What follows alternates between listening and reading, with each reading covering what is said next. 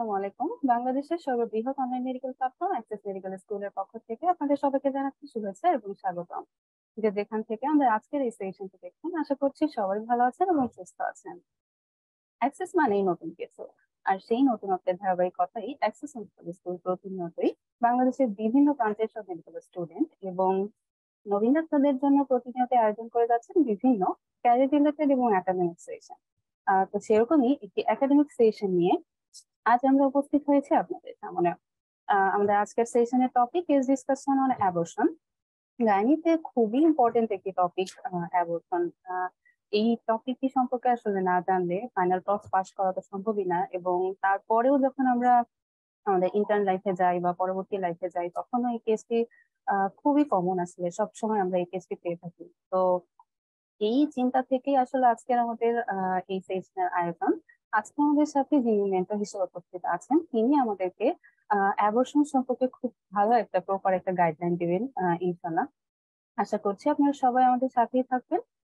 তো আমাদের সাথে যিনি আজকে মেন্টর হিসেবে আছেন, তিনি আর কেউ নন, আমাদের অত্যন্ত প্রিয় এবং শ্রদ্ধেয় ma'am, doctor Tahmina Afrin daisy ma'am, associate professor obs and gynae, institute of child and mother health, মাতোয়াইল, Dhaka.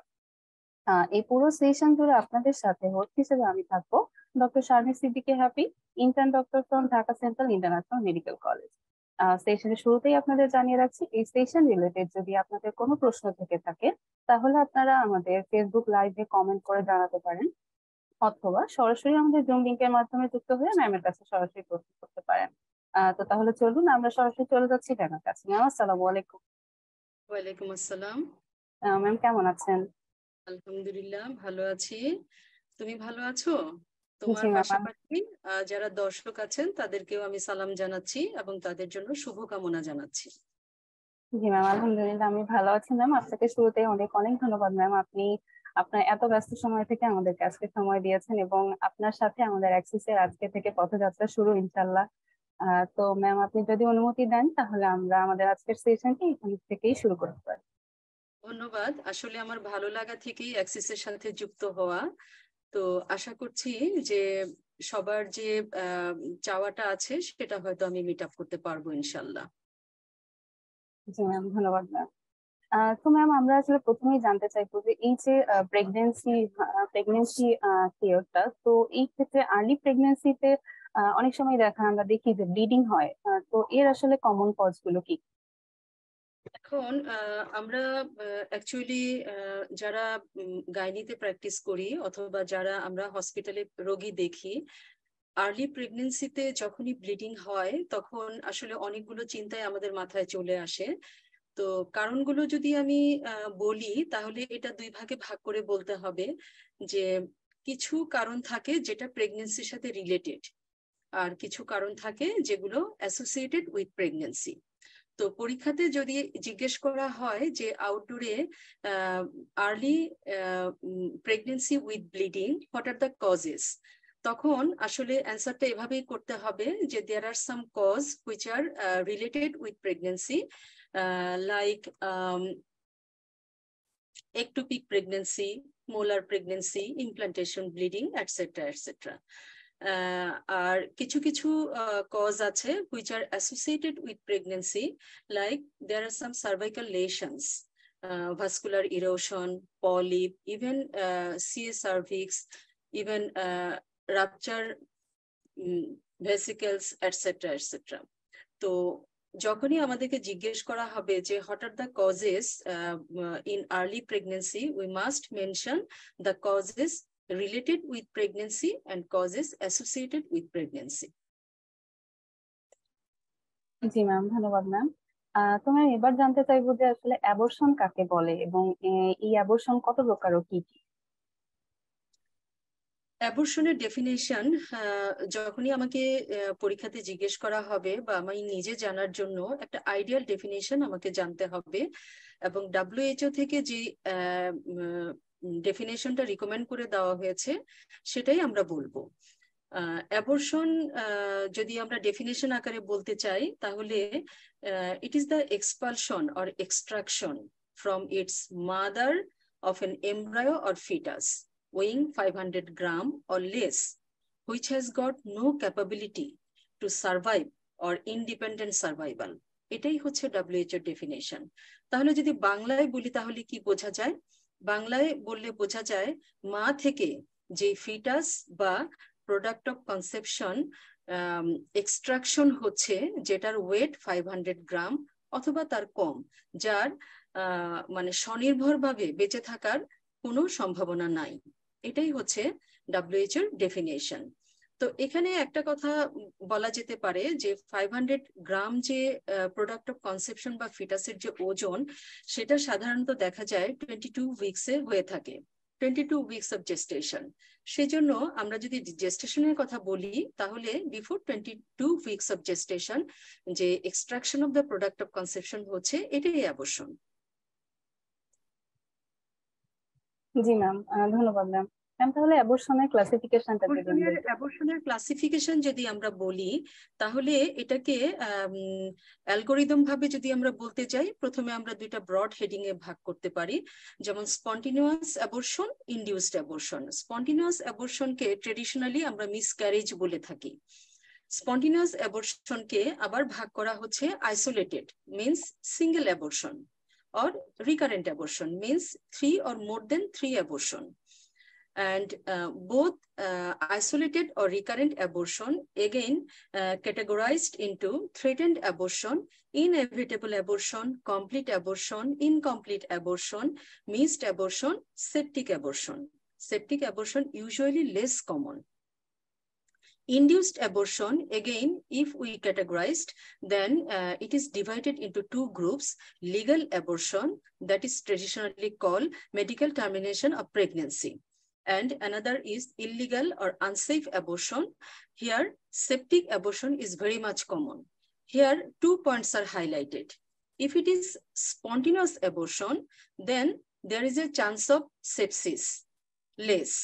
But if it is induced abortion, though it is in illegal cases, the chance of sepsis is more. G ma'am, ধন্যবাদ ma'am. Ma'am তাহলে এই যে অ্যাবর্শনের মানে most common cause গুলো তাহলে কি? যদি তুমি ব্রড হেডিং এ বলতে চাও যে common causes of abortion, the most common cause is genetic factor. It contributes about 50%.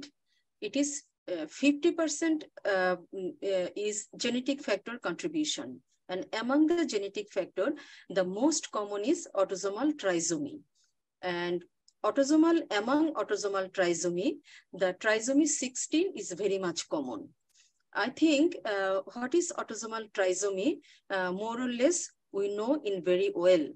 It is usually the autosomal trisomy occurs in meiosis 1 cell division. Here, the chromosomal pair from egg or sperm does not split, যার জন্য ওর আসলে একটা বাড়তি chromosome থেকে যায়, splitting না হওয়ার জন্য একটা বাড়তি ক্রোমোজোম থেকে যায়। This is autosomal trisomy. And the commonest autosomal trisomy is Down syndrome, Patau syndrome. But for abortion, the autosomal trisomy 16 is very much common cause. Besides this, polyploidy is also responsible, monosomy is also responsible, and endocrine and metabolic factor is very much responsible and very much related to abortion. It contributes 10 to 15%. What are the common endocrine or metabolic cause? This is luteal phase defect.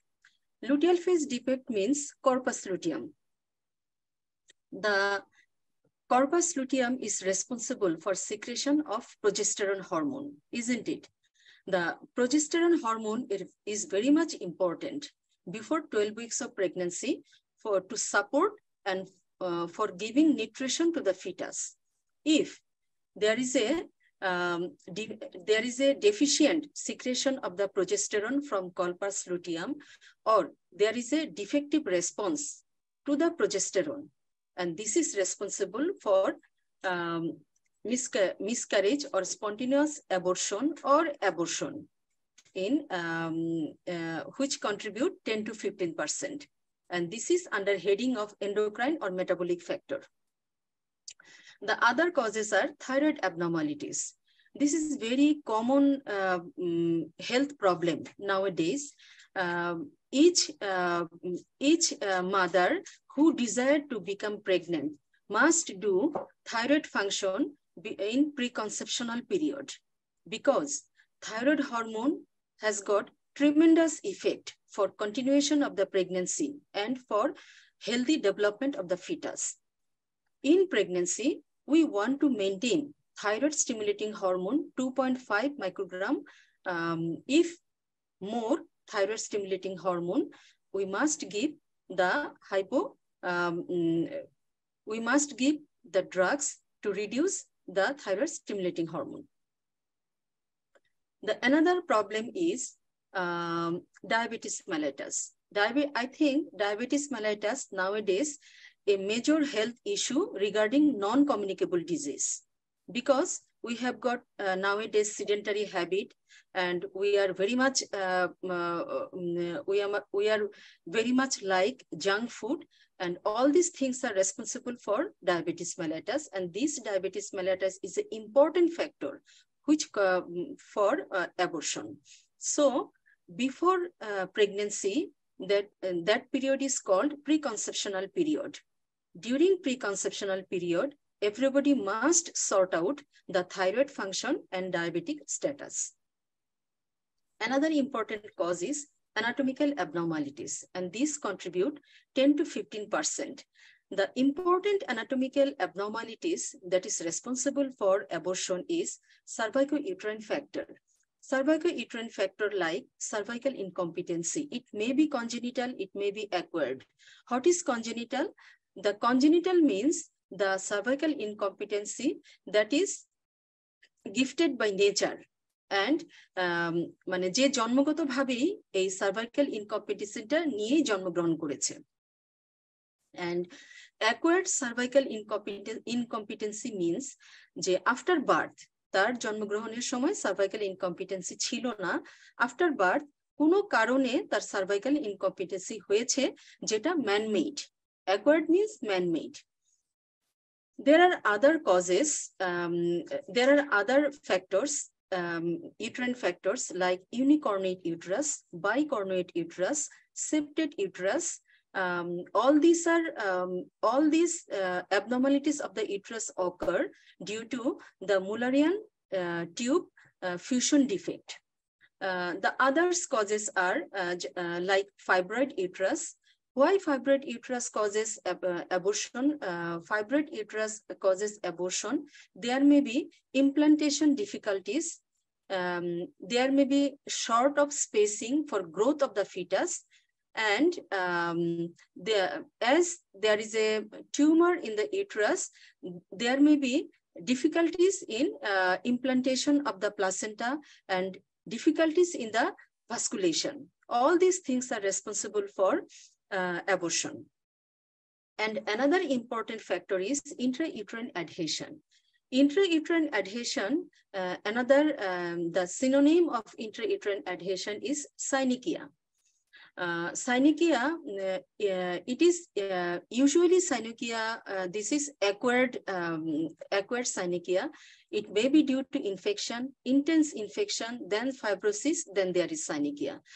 Another cause of uterine synechiae is there is the patient who have got uterine synechiae, she may had previous history of vigorous DNC. DNC করার সময় আমাদের আসলে শুধু product of কনসেপ্টাসটাই বের করতে হবে। যদি আমরা এন্ডোমেট্রিয়ামটাকেও আমরা যদি কিউরেট করে বের করে নিয়ে আসি, তখন সাইনিকিয়া ডেভেলপ করে। এটাকে অন্য একটা নাম বলা হয় অ্যাশারম্যান syndrome. Another important cause is infection. Infection is very much known to all, because the virus, parasite, and bacteria, all these three things are very much notorious to produce, to cause abortion. What are the virus responsible for abortion? These are rubella, cytomegalovirus, varicella, and HIV. The another parasite which are responsible for abortion are Toxoplasma malaria.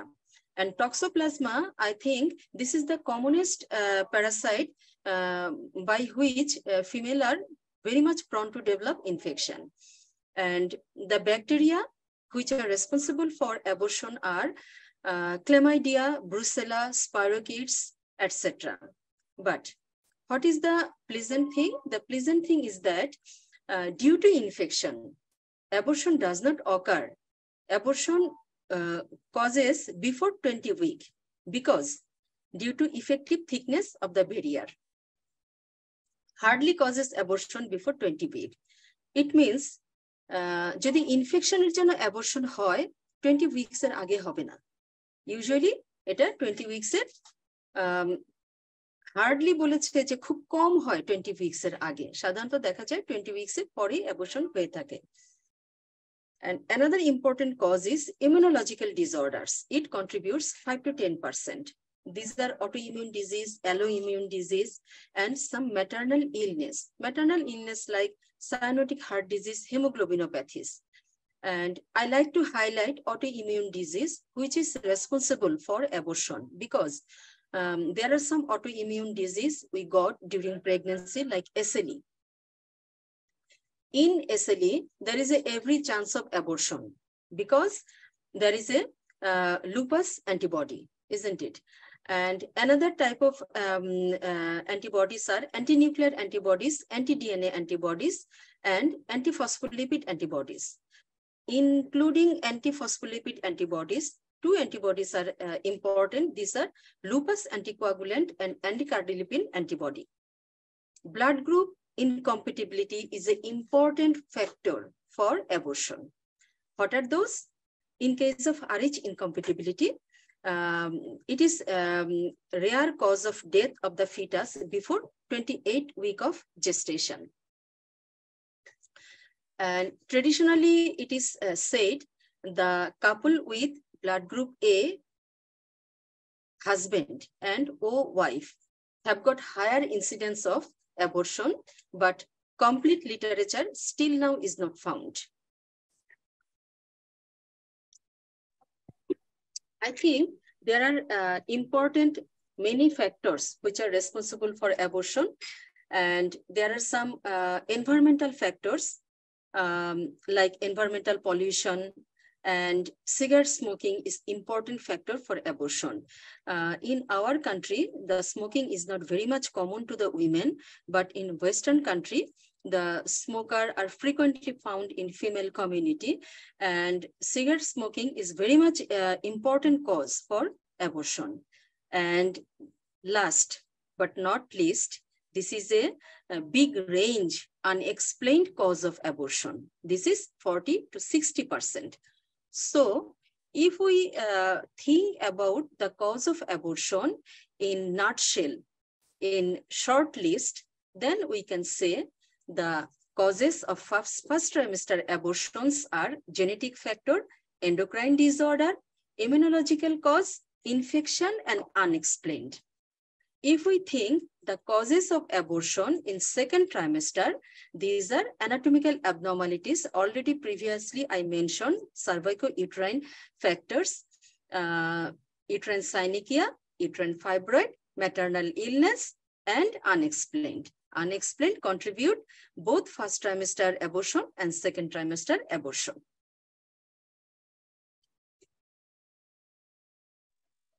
G ma'am, অনেক ধন্যবাদ। আমি এত সুন্দর করে এত explain করে কজগুলো বলেছেন আমাদের।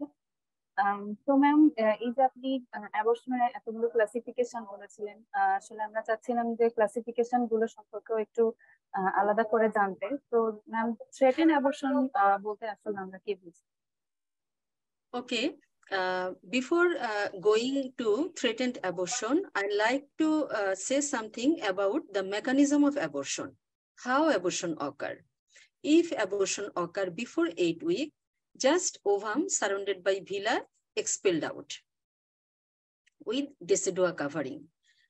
And if abortion occur 8 to 14 weeks of pregnancy, commonly expulsion of the fetus, but leaving behind the placenta and the membranes.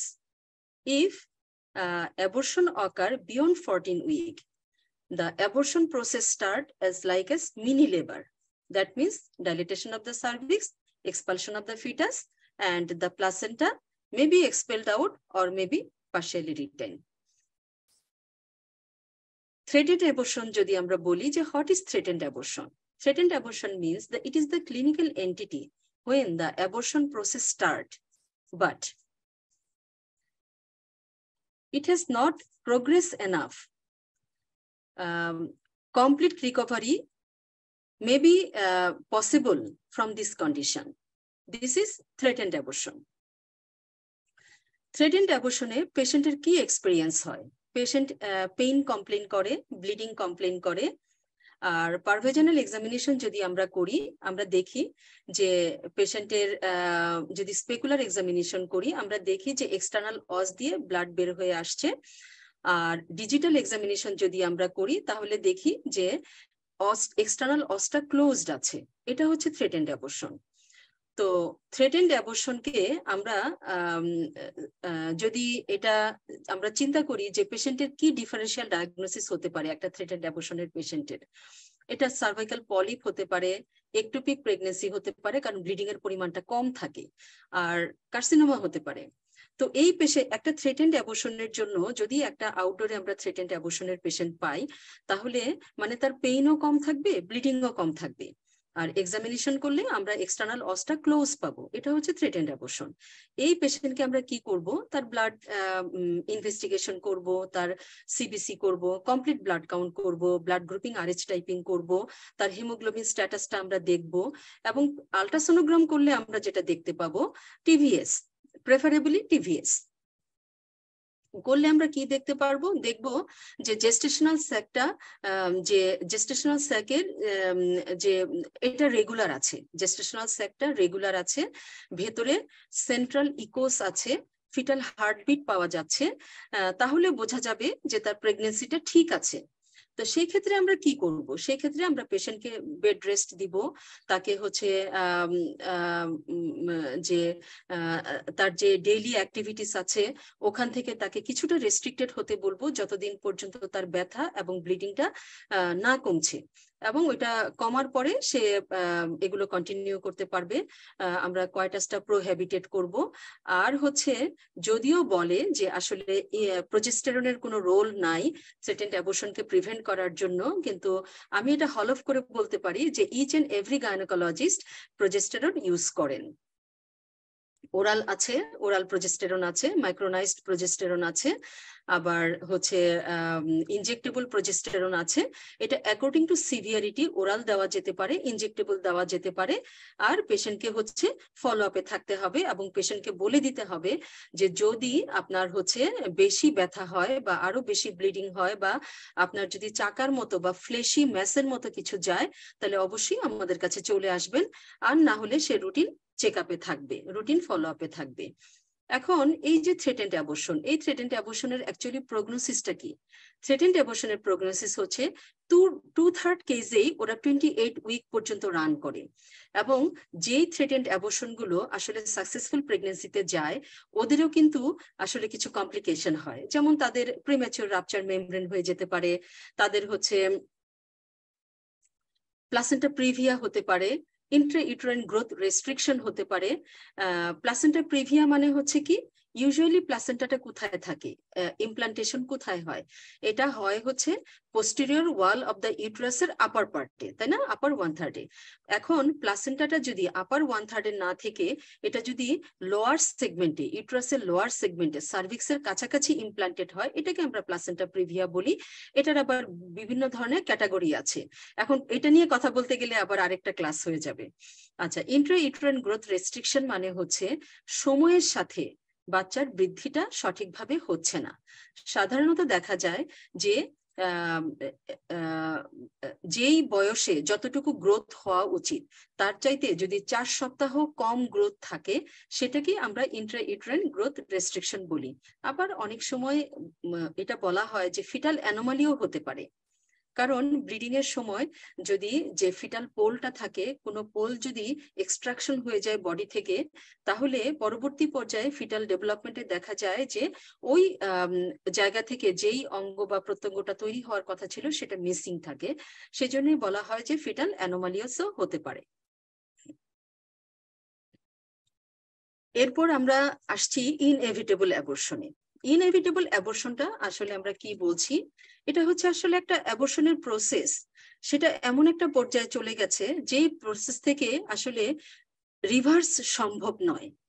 মানে এটা যে প্রসেসটা স্টার্ট হয়েছে এটা এন্ডে গিয়েই শেষ হবে, এটা রিভার্স হওয়া সম্ভব নয়। আমরা থ্রেটেন্ড অ্যাবর্শনে বলেছিলাম যে এটা রিভার্স হওয়া সম্ভব, কিন্তু ইনএভিটেবল অ্যাবর্শনে আমরা কি বললাম যে এটা রিভার্স হওয়া সম্ভব নয়।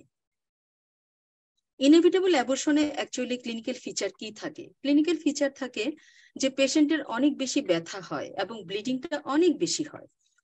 আর যখন আমরা ইন্টারনাল এক্সামিনেশন করতে যাই তখন আমরা দেখতে পাই যে ইন্টারনাল অসটা ডাইলেটেড, এবং এই ডাইলেটেড অস দিয়ে প্রোডাক্ট অফ কনসেপশনটা অনেক সময় ফেল্ড করা যায়। আমি টিপ অফ দ্য ফিঙ্গার দিয়ে ওটা ফিল করতে পারি। তো এখন এটার এইম অফ ম্যানেজমেন্ট কি? ইনভেস্টিগেশন গুলো থ্রেটেন্ড অ্যাবর্শনের মতোই আমরা করব। Blood group, complete blood count করব, ব্লাড গ্রুপিং আরএইচ টাইপিং করব, আর হচ্ছে পেশেন্টের আলট্রাসোনোগ্রাম করব। এই ক্ষেত্রে আমরা আলট্রাসোনোগ্রাম করব। আলট্রাসোনোগ্রাম করে অ্যাকচুয়ালি আমরা কি দেখতে পাই? অ্যাকচুয়ালি আমরা দেখতে পাই যে স্যাকটা অ্যাকচুয়ালি ডিস্টর্টেড হয়ে গেছে অথবা স্যাকটা ব্রেকডাউন হয়েছে। আর হার্টবিট ইউজুয়ালি থাকে ইনএভিটেবল অ্যাবর্শনে, আবার অনেক সময় নাও থাকতে পারে। তো ম্যানেজমেন্ট প্রোটোকল যদি আমি বলি, তাহলে পেশেন্টের জেনারেল যে কন্ডিশনটা আছে, জেনারেল কন্ডিশনটাকে আমাকে রিসাসিটেট করতে হবে।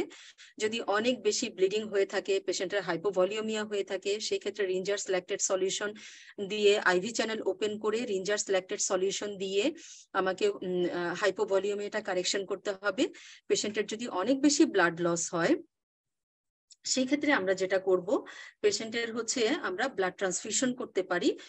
আর এটা হলো জেনারেল ম্যানেজমেন্ট। আর স্পেসিফিক ম্যানেজমেন্ট যদি আমি বলি, যদি 12 উইকস এর আগে তার ইনএভিটেবল অ্যাবর্শন হয়ে থাকে, সেই ক্ষেত্রে ডাইলেটেশন, ইভাকুয়েশন এন্ড কিউরেটেজ অবশ্যই আন্ডার জেনারেল অ্যানেস্থেসিয়াতে করতে হবে।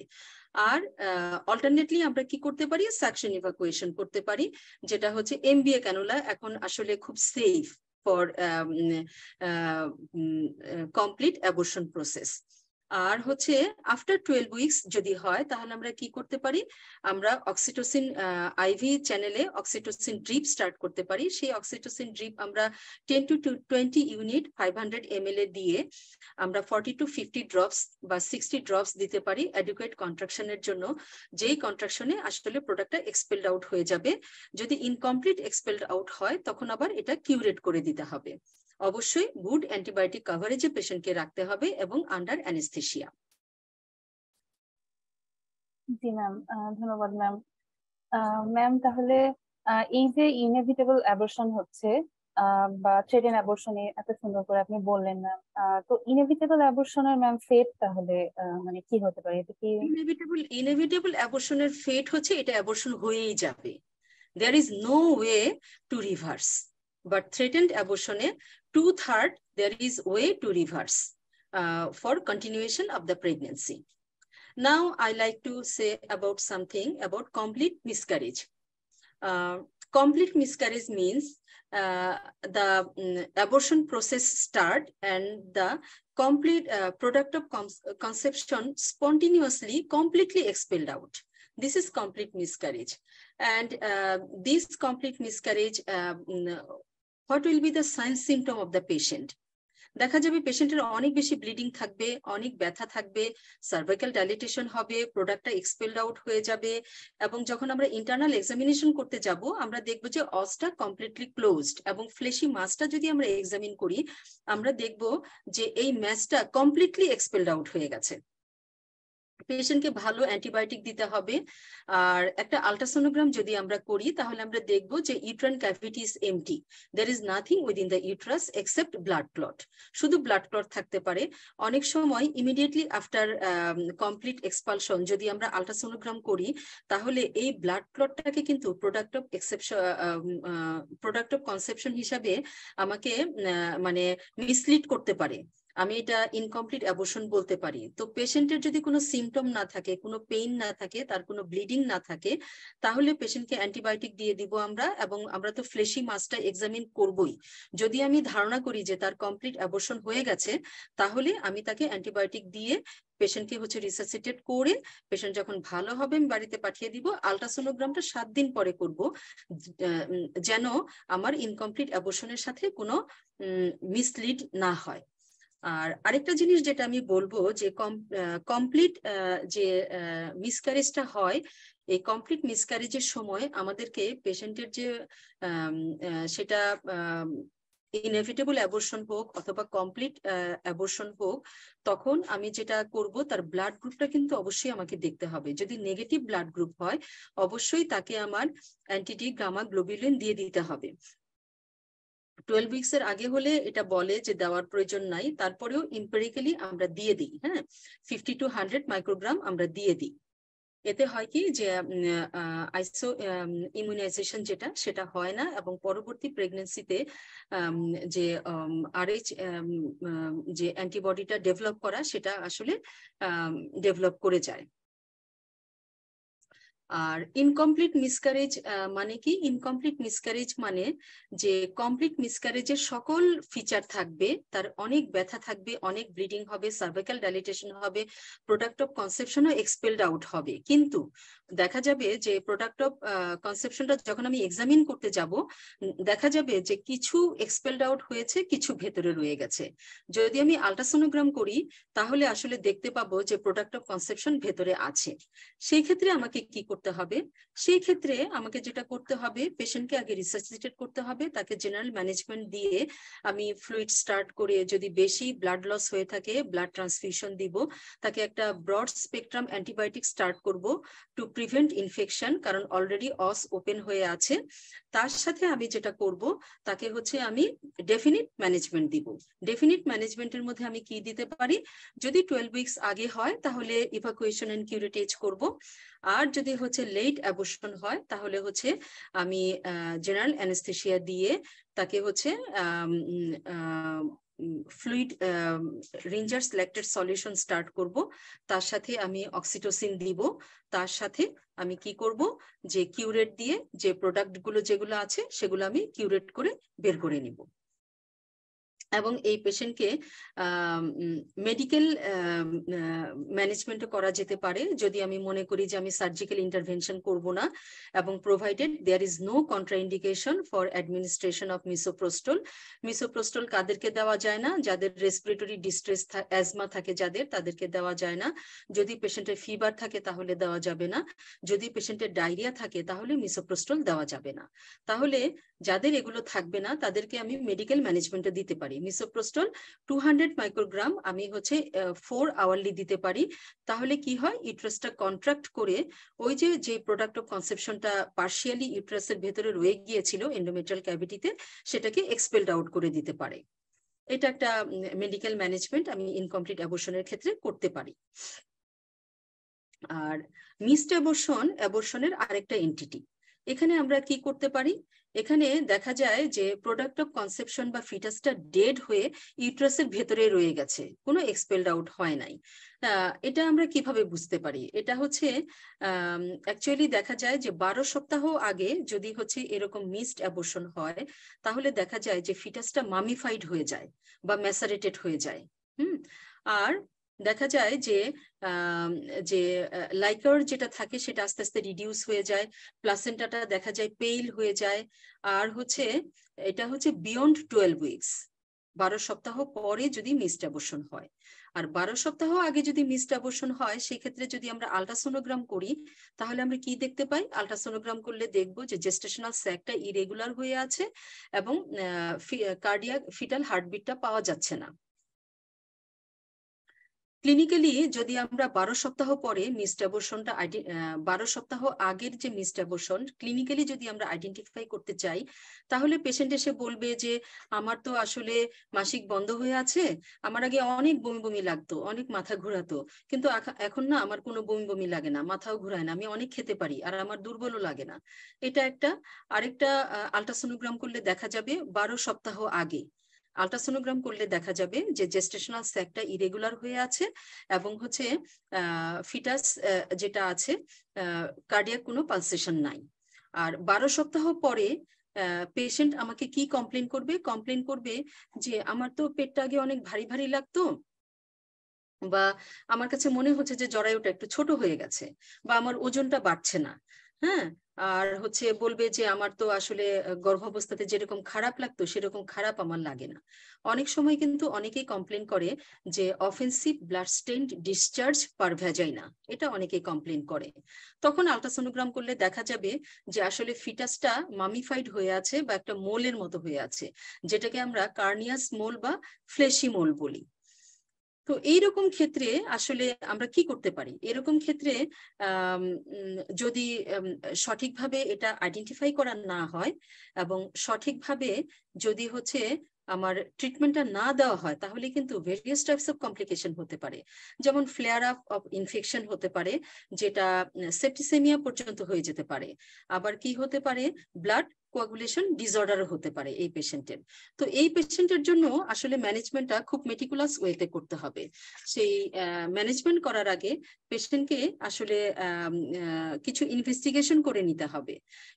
রুটিন ইনভেস্টিগেশন তো আছেই। রুটিন ইনভেস্টিগেশনের মধ্যে আমরা তো সবসময় বলেছি complete blood count, blood grouping, Rh typing, এই ক্ষেত্রে কিডনিটা কেমন আছে, সিরাম ক্রিয়েটিনিন, এটা করে দেখতে হবে যে কিডনিটা কেমন আছে। এবং তার সাথে আমরা ব্লিডিং টাইম, ক্লটিং টাইম যদি মনে করি, তাহলে হচ্ছে কোয়াগুলেশন যে ডিসঅর্ডার আছে কিনা, প্রথ্রম্বিন টাইম, তারপরে হচ্ছে ক্লটিং ফ্যাক্টর, এগুলো কোয়াগুলেশন যে কোয়াগুলেশন ডিসঅর্ডারের যে পরীক্ষাগুলো আছে সেগুলো কিন্তু আমাদেরকে করে নিতে হবে যদি ইন্ডিকেটেড হয়। সব পেশেন্টের জন্য করতে হবে তা না, এটা হচ্ছে according to clinical presentation demand. তো ম্যানেজমেন্টটা কি হতে পারে একটা মিসড অ্যাবর্শন পেশেন্টের, মানে তার ফিটাসটা মারা গেছে এবং সেটা ইউট্রাসেই বসে আছে। এটা তো আসলে খুবই হিলারিয়াস একটা থিং, তাই না? এটা মায়ের জন্য কিন্তু খুবই বেদনাদায়ক এবং সে ভয়ও পেতে থাকে। মানে কত মেন্টাল প্রেশার, কত সাইকোলজিক্যাল আসলে একটা ডিস্টারবেন্স এটা। তো এই মাকে আসলে টেন্ডার লাভিং কেয়ার দিতে হবে। মাকে এটা মানে আউটব্রেক অফ দা মানে ব্যাড নিউজটা আউটব্রেক করতে হবে মায়ের কাছে। এটা কিন্তু খুবই ডিফিকাল্ট একজন ফিজিশিয়ানের জন্য। তো ম্যানেজমেন্টে এক্সপেক্টেন্ট ম্যানেজমেন্ট হতে পারে, মেডিকেল ম্যানেজমেন্ট হতে পারে, সার্জিক্যাল ম্যানেজমেন্ট হতে পারে। এখন যদি ইউটেরাস লেস দেন 12 উইকস হয়, সেক্ষেত্রে আমরা কি করতে পারি? সেক্ষেত্রে আমরা হচ্ছে এটা আশা করতে পারি যে হয়তো মানে যেহেতু ফিটাসটা ইউটেরাসে মারা গেছে, ইউটেরাসটা তাকে একটা ফরেন বডি হিসাবে মনে করবে এবং সে নিজেই স্পন্টিনিয়াসলি এক্সপেলড আউট করে দিবে। তবে এটার হার আসলে খুবই কম, এটা খুবই কম দেখা যায়। মেডিকেল ম্যানেজমেন্টে আমরা প্রোস্টাগ্ল্যান্ডিন E1 যে দিতে পারি, যেটা মিসোপ্রোস্টল 800 মাইক্রোগ্রাম, এটা কিন্তু বিফোর 12 উইকস, এবং আমরা এটা হচ্ছে পোস্টার ফর্নিক্সে দিব এবং এটা রিপিট করব আফটার 24 আওয়ার্স। আমরা ওয়েট করব 48 আওয়ার্স পর্যন্ত যে এটা সার্ভাইকাল ডাইলেটেশন হয়ে স্পন্টিনিয়াসলি এক্সপেলড আউট হয় কিনা এই প্রোস্টাগ্ল্যান্ডিন E1 দিয়ে। আরেকটা কি হতে পারে, প্রোস্টাগ্ল্যান্ডিন E1 দেওয়ার পরে স্পন্টিনিয়াসলি এক্সপেলড আউট হলো না, কিন্তু সার্ভাইকাল ডাইলেটেশন হলো, সার্ভিক্স সফট হলো, সেক্ষেত্রে আমরা এটাকে কি করব, ইভাকুয়েশন এন্ড কিউরেটিস করব। হ্যাঁ, ইভাকুয়েশন কিউরেটিস আমরা হচ্ছে কি দিয়ে করতে পারি, কিউরেট দিয়ে করতে পারি, তাই না? আচ্ছা, অবশ্যই গুড অ্যান্টিবায়োটিক কাভারেজে এবং আন্ডার অ্যানেস্থেসিয়া। আর যদি এটা মোর দেন 12 উইকস হয়, সেক্ষেত্রে আমরা কি করতে পারি? সেক্ষেত্রে আমরা প্রোস্টাগ্ল্যান্ডিন E1 দিতে পারি, যেটা হচ্ছে 200 মাইক্রোগ্রাম পোস্টার ফর্নিক্সে আমরা দিব, এভরি 4 আওয়ারলি দিব, এবং 5টা ডোজ আমরা দিব। 5টা ডোজের বেশি আমরা দিব না। যদি 4 ঘন্টা পর পর 5টা ডোজ দেই, তাহলে আমি ট্রাই করব 20 আওয়ার্স, তাই না? এটাতে কি হবে, সার্ভাইকাল ডাইলেটেশন হবে, ডাইলেটেশন হয়ে এটা এক্সপেলড আউট হয়ে যাবে, এটা একটা হতে পারে। আর যদি এক্সপেলড আউট না হয় তাহলে আমরা কি করতে পারি, আমরা আইভি রিঞ্জার সিলেক্টেড সলিউশনে 10 ইউনিট অক্সিটোসিন দিতে পারি। 10 ইউনিট অক্সিটোসিন দিয়ে আমরা 30 to 40 ড্রপসে আমরা ফ্লুইডটা দিতে পারি। দিলে কি হবে, এটা হচ্ছে সার্ভাইকাল ডাইলেটেশন হবে, সার্ভাইকাল ডাইলেটেশন হয়ে ফিটাসটা এক্সপেলড আউট হবে। আরেকটা যেটা হতে পারে সেটা হচ্ছে যে আমার অক্সিটোসিনও দিলাম, এটা এক্সপেলড আউট হলো না, আমি প্রোস্টাগ্ল্যান্ডিন E1 দিলাম, তাও এক্সপেলড আউট হলো না, বাট তখন আমি কি করতে পারি, ম্যানুয়াল ডাইলেটেশন, ইভাকুয়েশন এন্ড কিউরেটেজ করতে পারি। এবং এগুলি অবশ্যই এগুলো আমি কি করতে পারি, এগুলো হচ্ছে এটা আমি কি করতে পারি, এটা হচ্ছে আমি তাইলে ইভাকুয়েশন এন্ড কিউরেটেজ করতে পারি। দেখো এখানে কি হচ্ছে, ইভাকুয়েশন এন্ড কিউরেটেজ করতে পারি আমি, এবং এটা অবশ্যই আন্ডার জেনারেল অ্যানেস্থেসিয়াতে করতে হবে, এটা অবশ্যই আন্ডার জেনারেল অ্যানেস্থেসিয়াতে করতে হবে, এবং হচ্ছে অ্যান্টিবায়োটিক কাভারেজে করতে হবে। যে কোনো অ্যাবর্শন প্রসেসে antibiotic coverage is very important to prevent infection or infection induced sepsis. অ্যাবর্শনের সবচেয়ে খারাপ একটা এন্টিটি হচ্ছে সেপটিক অ্যাবর্শন। আমরা বলেছি যে স্পন্টিনিয়াস অ্যাবর্শনে সেপটিক অ্যাবর্শন আসলে খুবই কম হয়। ইনডিউসড অ্যাবর্শন যেটা ইল্লিগাল, সেটাতে সেপটিক অ্যাবর্শন সবচেয়ে বেশি হয়। সেপটিক অ্যাবর্শনকে যদি আমি ডিফাইন করি তাহলে কিভাবে ডিফাইন করতে পারি, any abortion associated with the clinical evidences of the infection of the uterus and it's content, মানে ইউট্রাস এবং ইউট্রাসের কন্টেন্টে যখন ইনফেকশন হয় তখনই আমি এটাকে সেপটিক অ্যাবর্শন বলবো। Abortion process when infected. তো এই যে ইনফেকশনটা হচ্ছে এটার এভিডেন্সটা কি, পেশেন্ট কি বলবে, পেশেন্ট বলবে যে তার টেম্পারেচার আছে 100.4 ডিগ্রি ফারেনহাইট, হ্যাঁ, ফর 24 আওয়ার্স অর মোর। আর তার কি থাকবে, সিভিয়ার পেইন থাকবে অ্যাবডোমেনে, পেশেন্ট টক্সিক থাকবে, ডিহাইড্রেটেড থাকবে, আর পেশেন্টের কি থাকবে, একটা অফেন্সিভ ফাউল স্মেল পার ভ্যাজিনাল ডিসচার্জ থাকবে।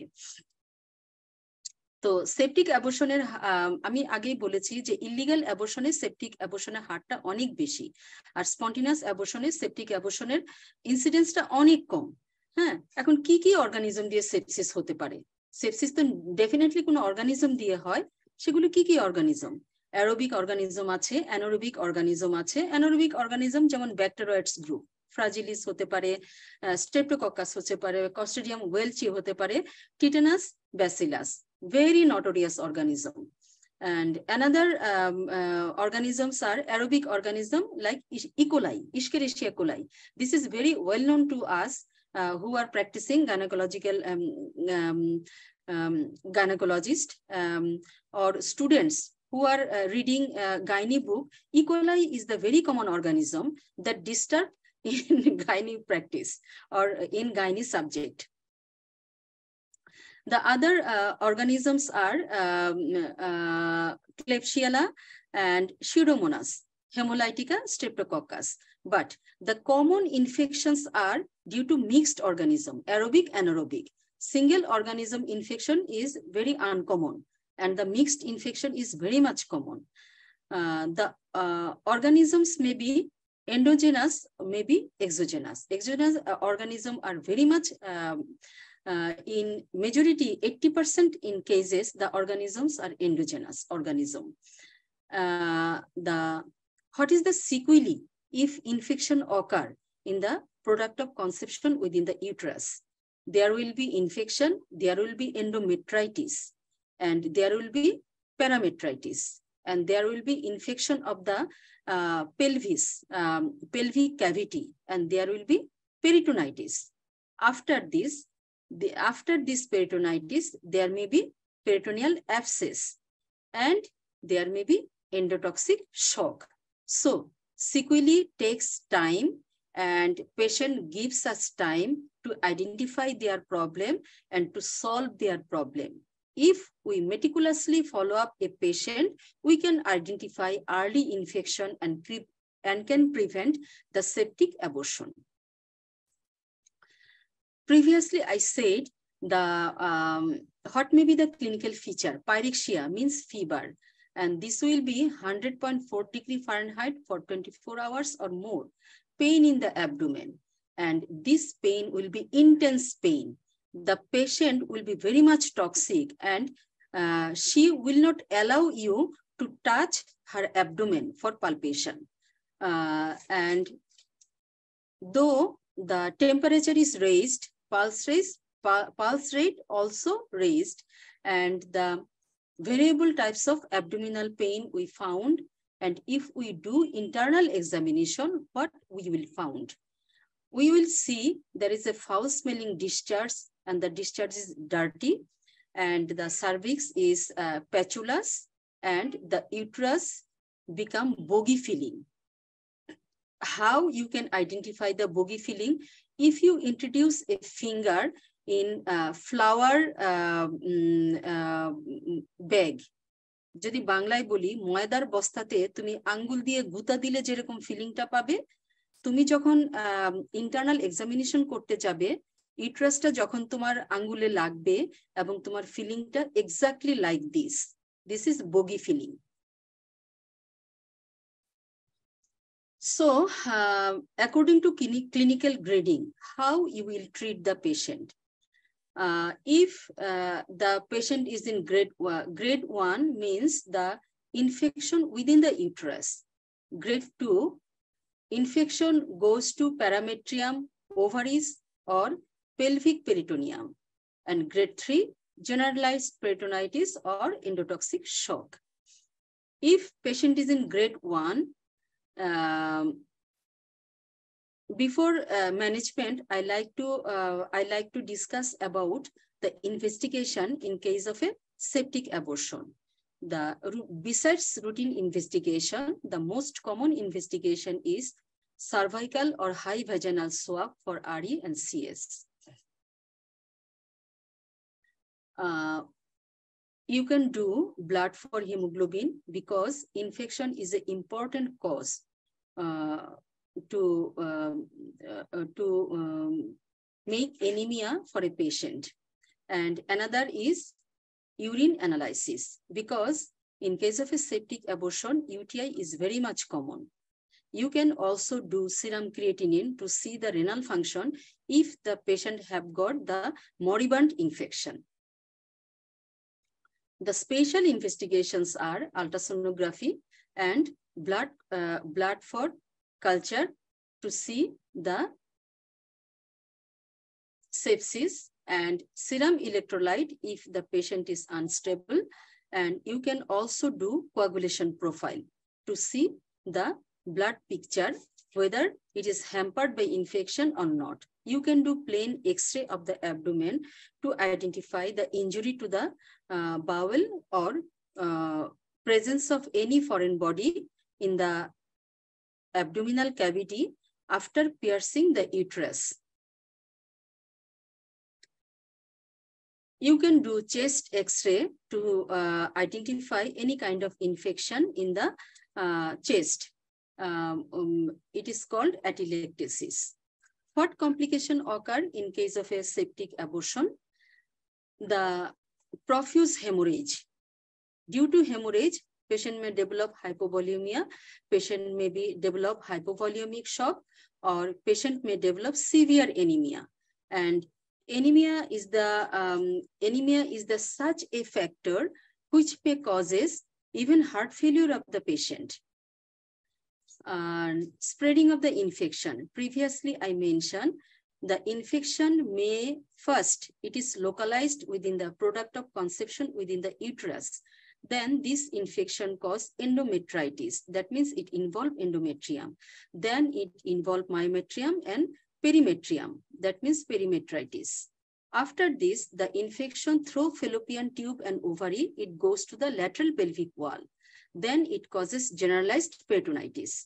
And this generalized peritonitis, if not corrected properly, or if medication fail to control this generalized peritonitis, patient may develop endotoxic shock. And the most common organism which causes endotoxic shock is Clostridium welchi and or E. coli.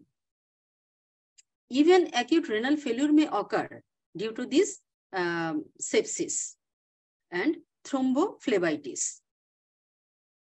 The remote complication, if patient after septic abortion, if patient recovery from this abortion, the patient may suffer some complications in later stage. What are those? The patient may have chronic disability. The patient may have chronic pelvic pain. Patient may have infertility. Patient may develop ectopic pregnancy because the tubo-ovarian relationship will be hampered due to this fibrosis. And patient may have emotional depression. Why emotional depression? Due to chronic disability and due to chronic pelvic pain. Chronic pelvic pain is such thing that patient completely demoralized. Even অনেক ফ্যামিলিতে দেখা যায় যে divorce হয়ে যায় এই chronic pelvic পেইনের জন্য। How can we prevent? Prevention, সব অ্যাবর্শনেই প্রিভেনশনটা একটা important task, but in case of A septic abortion, prevention is a very much important task. Previously, repeatedly I mentioned, if it is spontaneous abortion, there is less likely to develop septic abortion, but the ratio is not zero. So if there is an abortion, please maintain aseptic precaution and please give antibiotic and counsel the patient to complete the antibiotic course and maintain the personal hygiene. If to prevent the septic abortion, first of all, patient ke khub bhalo kore counseling korte hobe ebong aseptic precaution e surgical procedure ta complete korte hobe ebong illegal ba unsafe abortion kora jabe na, karon illegal unsafe abortion is the major cause of septic abortion. দরকার হয় proper family planning method use করতে হবে, হ্যাঁ, unwanted pregnancy হওয়া যাবে না, এবং awareness of the patient, awareness of the society এবং awareness of the physician. এখন যদি সেপটিক অ্যাবর্শন হয় তাহলে আমরা কিভাবে এটা ম্যানেজ করব? অবশ্যই পেশেন্টকে হসপিটালাইজ করতে হবে এবং হচ্ছে হাই ভাইটাল সোয়াব বা সার্ভাইকাল সোয়াব নিয়ে, হ্যালো জি ম্যাম শোনা যাচ্ছে। সার্ভাইকাল সোয়াব নিয়ে আমরা যেটা করতে পারি, সার্ভাইকাল সোয়াব নিয়ে আমরা টেস্ট করতে পারি এবং অ্যাসেপ্টিক প্রসিডিউরে আমরা ভেজানাল এক্সামিনেশনটা করব। আর প্রিন্সিপাল অফ ম্যানেজমেন্টটা কি এই সেপটিক অ্যাবর্শনের? আমরা গ্রেড 1 যদি হয় পেশেন্টকে আমরা কি করব?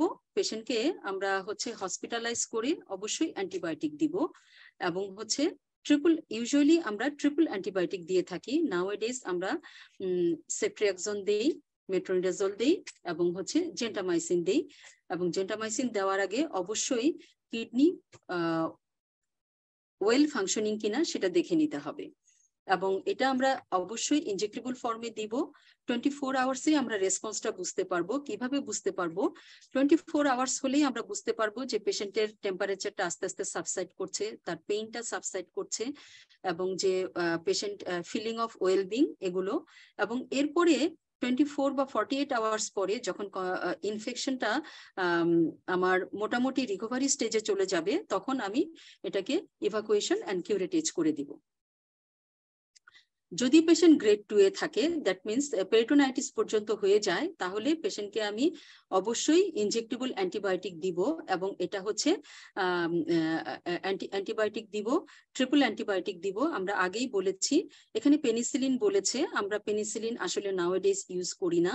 আমরা হচ্ছে সেফট্রিয়াক্সন দেই, মেট্রোনিডাজল দেই এবং হচ্ছে জেন্টামাইসিন দেই। দিয়ে যখন আমরা দেখি যে তার হচ্ছে গুড সাইন গুলো দেখা যাচ্ছে, যে টেম্পারেচার সাবসাইড হয়ে গেছে, তার পেইনটা সাবসাইড হয়ে গেছে, পেশেন্ট টক্সিক না, পেশেন্ট বেটার ফিল করছে, তখন আমরা যে আমার যে পেরিটোনাইটিসটাও আলট্রাসোনোগ্রাম করে দেখলাম যে তার হচ্ছে পেরিটোনাইটিসটাও আস্তে আস্তে ইমপ্রুভের দিকে যাচ্ছে, তখন ইউট্রাসের ভেতরে যে প্রোডাক্ট অফ কনসেপশনটা থাকে সেটা আমরা ইভাকুয়েশন এন্ড কিউরেটেজ করে এক্সপেলড আউট করতে পারি। তবে অনেক সময় দেখা যায় যে পেরিটোনাইটিসটা আসলে রেসপন্স করে না, সেই ক্ষেত্রে কল্পোটমি করে আমরা পেরিটোনিয়াল ফ্লুইড গুলো বের করতে পারি।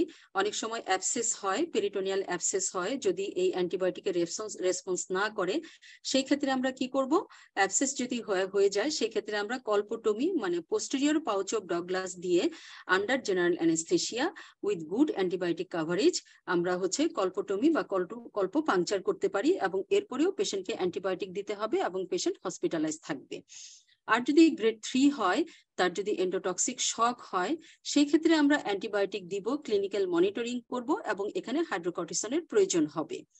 তো এখানে অ্যাক্টিভ সার্জারি আমরা কখন করতে পারি? অ্যাক্টিভ সার্জারি করতে পারি ইনডিউসড অ্যাবর্শন করতে গিয়ে যদি ইউট্রাস পারফোরেশন হয়ে যায়, গার্ড যদি ইনজিউর্ড হয়, সেই ক্ষেত্রে আমরা গার্ড রিপেয়ার করব এবং হচ্ছে ইনজিউর্ড ইউট্রাস আমরা রিপেয়ার করব যদি এটা রিপেয়ারের স্টেজে থাকে। আর হচ্ছে যদি তার হচ্ছে পেরিটোনিয়াল যদি মেডিকেল ট্রিটমেন্টে রেসপন্স না করে, সেই ক্ষেত্রেও ল্যাপারোটমি করার একটা নিয়ম আছে। আমরা কি করতে পারি? সেই ক্ষেত্রে ল্যাপারোটমি করার একটা নিয়ম আছে। আমরা কি করতে পারি? আমরা অ্যাবডোমেন ওপেন করে যে অ্যাবসেস আছে, আমরা লোকিউলাই গুলো, অ্যাবসেসের লোকিউলাই যেগুলো আছে সেগুলো ভেঙে দিয়ে আমরা ওখানে ড্রেন টিউব দিয়ে চলে আসতে পারি। আর যদি কিছু না পাওয়া যায় তাও আমরা ওপেন ক্লোজ করব এবং ইভেন পেরিটোনিয়াল টয়লেটিং করে আমরা চলে আসতে পারি। অনেক সময় দেখা যায় যে ইউটেরাস আসলে এতই ইনফেক্টেড থাকে এবং এতই খারাপ অবস্থাতে থাকে, ইভেন অনেক সময় হিস্টেরেক্টমি আমাদেরকে করতে হতে পারে। আমি কি কন্টিনিউ করব? জি ম্যাম, ধন্যবাদ ম্যাম, অনেক সুন্দর করে সবগুলো আমাদের ক্লাসিফিকেশন বলেছেন ম্যাম। তো ম্যাম, এই যে মেডিকেল টার্মিনেশন, আরেকটা জিনিস একটু হাইলাইট করতে চাই, রিকারেন্ট মিসক্যারেজ। আমরা বলেছি যে মিসক্যারেজটা আইসোলেটেড হতে পারে, রিকারেন্ট হতে পারে। রিকারেন্ট মিসক্যারেজটা আসলে আমরা কি বলবো, যদি মিসক্যারেজ 3 or more হয় সেটাকে আমরা রিকারেন্ট মিসক্যারেজ বলি। তো রিকারেন্ট মিসক্যারেজে আসলে ফার্স্ট ট্রাইমেস্টার রিকারেন্ট মিসক্যারেজও হতে পারে, আবার সেকেন্ড ট্রাইমেস্টারও হতে পারে। তো ফার্স্ট ট্রাইমেস্টার রিকারেন্ট মিসক্যারেজে আমরা কমন ফ্যাক্টর যদি বলি যে জেনেটিক ফ্যাক্টর, এবং এখানে আসলে ব্যালেন্সড মোস্ট কমন অ্যাবনর্মালিটি যেটা সেটা হচ্ছে ব্যালেন্সড ট্রান্সলোকেশন। আর এন্ডোক্রাইন এবং মেটাবলিক কজও আমার ফার্স্ট ট্রাইমেস্টার রিকারেন্ট মিসক্যারেজের জন্য রেসপন্সিবল। যেমন কারো যদি পুয়ারলি ডায়াবেটিসটা কন্ট্রোল থাকে তাহলে তার রিকারেন্ট মিসক্যারেজ হতে পারে। আর হচ্ছে কারো যদি মানে থাইরয়েড স্ট্যাটাসটা যদি ঠিক না থাকে, কারো যদি হাইপোথাইরয়েডিজম থাকে, তার রিকারেন্ট মিসক্যারেজ হতে পারে। লুটিয়াল ফেজ ডিফেক্ট, প্রিভিয়াসলি আমি ডিটেলস বলেছি যে what is luteal phase defect, ওইটাতেও recurrent miscarriage হতে পারে। Even hyper secretion of the luteinising hormone যেমন পিসিওএস এ হয়, এখানেও কিন্তু রিকারেন্ট মিসক্যারেজ হতে পারে। যেমন ইনফেকশন, টর্চ, এটা একটা রিকারেন্ট মিসক্যারেজের কজ। ইনহেরিটেন্ট থ্রম্বোফিলিয়া, এটাও একটা রিকারেন্ট মিসক্যারেজের কজ। এবং ইমিউনোলজিক্যাল যেমন অটো ইমিউনিটি, প্রিভিয়াসলি আমি বলেছি যে অটো ইমিউনিটি কি কি অ্যান্টিজেন, অ্যান্টি নিউক্লিয়ার অ্যান্টিবডি আমরা বলেছি, তাই না? আর হচ্ছে অ্যান্টি ডিএনএ অ্যান্টিবডি বলেছি, অ্যান্টি কার্ডোলিপিন অ্যান্টিবডি বলেছি, এগুলো হতে পারে। আর আনএক্সপ্লেন কজ তো আছে রিকারেন্ট মিসক্যারেজে। আর আমরা যদি দেখি যে সেকেন্ড ট্রাইমেস্টার মিসক্যারেজে সবচেয়ে কমন কজ যেটা, সেটা হচ্ছে anatomical abnormality, that is cervical uterine abnormality. সেখানে আমরা বলেছি যে এটা 10 to 15% responsible for second trimester, যেমন ইউনিকর্নেট ইউটেরাস, বাইকর্নেট ইউটেরাস, সেপ্টেড ইউটেরাস। আর আরেকটা কজ যেটা সেটা আমরা বলবো, ওটা হচ্ছে যেমন সার্ভাইকাল ইনকম্পিটেন্সি, এটাও কিন্তু রিকারেন্ট মিসক্যারেজের একটা কজ। কারো যদি ইউটেরাইন ফাইব্রয়েড থাকে তাহলেও রিকারেন্ট মিসক্যারেজ হতে পারে, কারো যদি এন্ডোমেট্রিওসিস থাকে তাহলেও রিকারেন্ট মিসক্যারেজ হতে পারে। এখন এই যে সার্ভাইকাল মানে ইউটেরাইন যে ইউটেরাইন অ্যাবনর্মালিটিটা আমরা কি করে বুঝবো? আমরা যদি হিস্টেরোসালফিঙ্গোগ্রাফি করি তাহলে কিন্তু ইউটেরাইন অ্যাবনর্মালিটিটা আমরা বুঝতে পারি, তাই না? হিস্টেরোসালফিঙ্গোগ্রাফি করলে। আর হচ্ছে আরেকটা যেটা আমরা বলবো যে সার্ভাইকাল ইনকম্পিটেন্সি। সার্ভাইকাল ইনকম্পিটেন্সিটা আসলে কিভাবে বোঝা যেতে পারে? যদি পেশেন্ট নন প্রেগনেন্ট হয় সেই ক্ষেত্রে সার্ভাইকাল ইনকম্পিটেন্সিটা আমি কিভাবে বুঝবো? পেশেন্টকে যদি আমি পারভেজানাল এক্সামিনেশন করি তাহলে দেখব যে সার্ভিক্সের ইউনিল্যাটারাল অথবা বাইল্যাটারাল সার্ভাইকাল টিয়ার আছে, যেটা ইন্টারনাল অস পর্যন্ত চলে গেছে। আর যদি আমি হেগার্স ডাইলেটার ইন্টারনাল অস দিয়ে পাস করতে চাই তাহলে 6 to 8 সাইজের যে হেগার্স ডাইলেটার আছে সেটা কোনো রেজিস্ট্যান্স বা পেইন ছাড়াই আমি পাস করতে পারবো, যদি তার সার্ভাইকাল ইনকম্পিটেন্সি থাকে। আর সার্ভাইকাল ইনকম্পিটেন্সি না থাকলে আমি কিন্তু ব্যথা এবং রেজিস্ট্যান্স ছাড়া এটা পাস করতে পারবো না।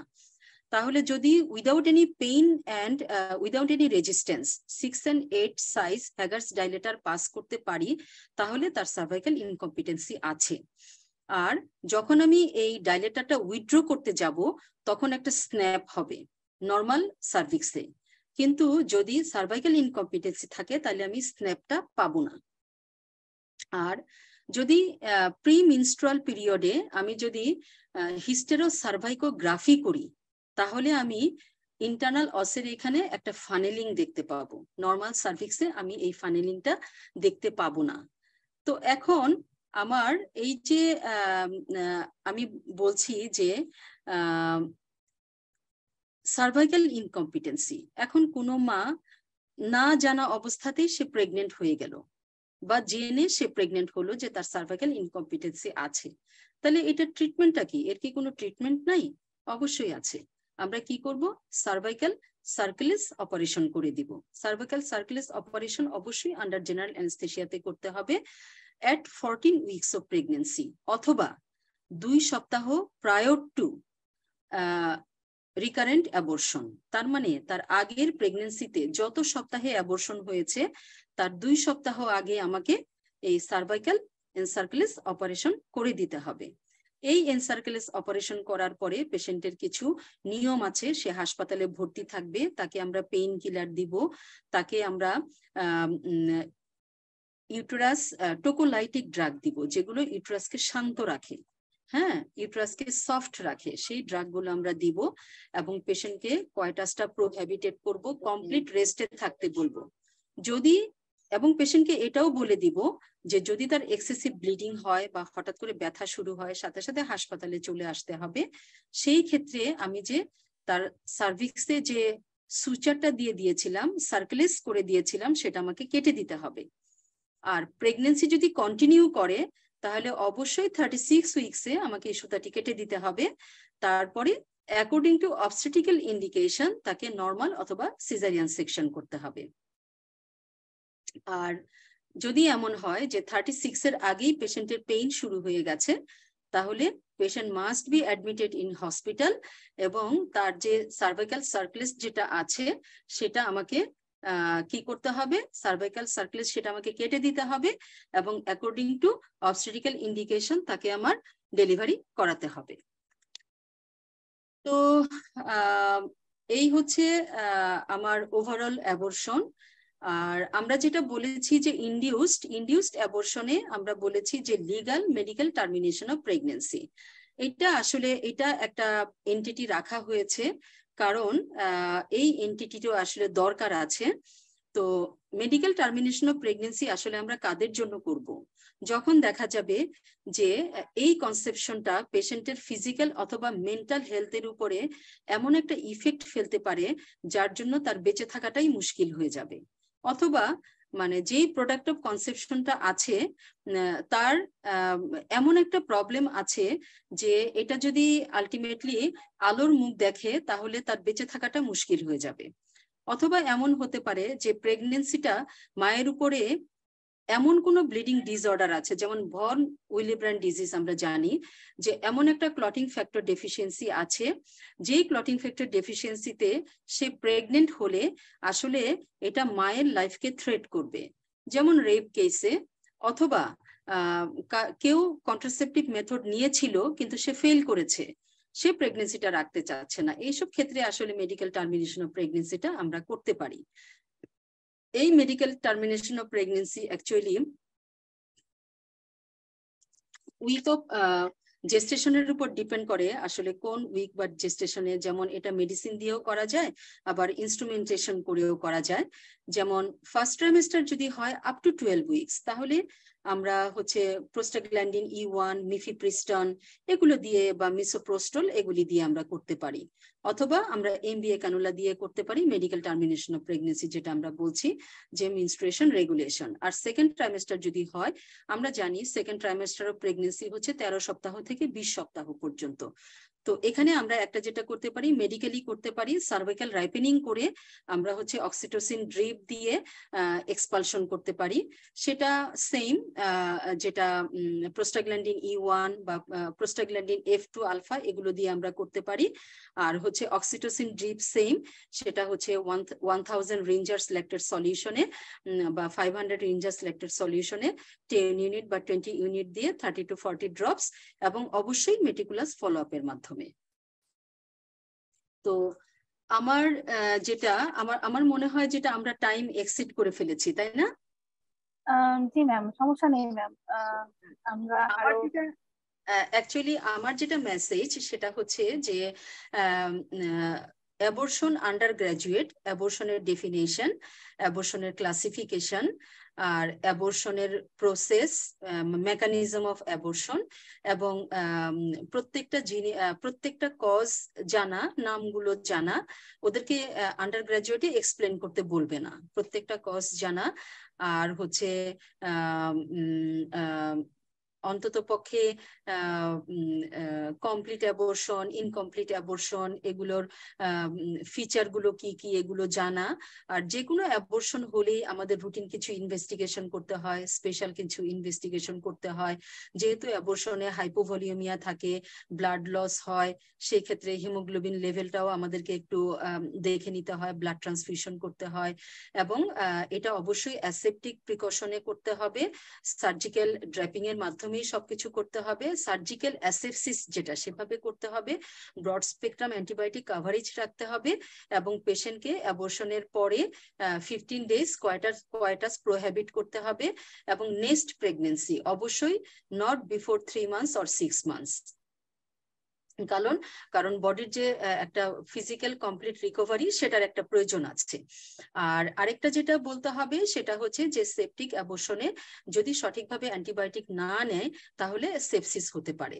এবং এই যে সেপটিক অ্যাবর্শনের অর্গানিজমের নামগুলো জানা, তারপরে হচ্ছে সেপটিক অ্যাবর্শনটা কিভাবে সিকোয়েন্সিয়ালি সে এন্ডোটক্সিক শক করে এটা জানা, এগুলো একটু জানতে হবে। অ্যাবর্শন থেকে রিটেন কোশ্চেনও আসতে পারে, আর হচ্ছে ভাইবার কোশ্চেনও আসতে পারে অ্যাবর্শনে।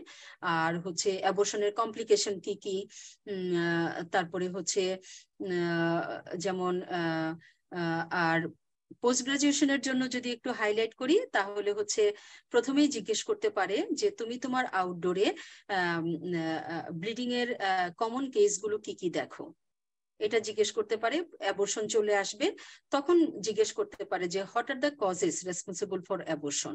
তখন কিন্তু এটা বলতে হবে যে causes related to abortion, associated two abortion. আর হচ্ছে পোস্ট গ্রাজুয়েট ডক্টর যারা, তাদেরকে আসলে প্রত্যেকটা কজের এক্সপ্লেনেশন জানতে হবে। যেমন আমি ট্রাইজোমি বলেছি, হোয়াট ইজ ট্রাইজোমি, তারপর হচ্ছে হোয়াট ইজ মনোজোমি, ট্রাইজোমি 16 বলেছি, ট্রাইজোমি 16 যে ডিজিজটা ওটার নামটা জানতে হবে। তারপরে হচ্ছে যেমন সার্ভাইকাল ইনকম্পিটেন্সি বলেছি, এখানে যে শিরোদ্গার এবং ম্যাকডোনাল্ড সুচার দেওয়া হয়, আমি কিন্তু শুধু বলেছি সার্ভাইকাল সার্কুলেস অপারেশন। তো এই সার্ভাইকাল সার্কুলেস অপারেশনের নামটা কি, শিরোদ্গার অথবা ম্যাকডোনাল্ড।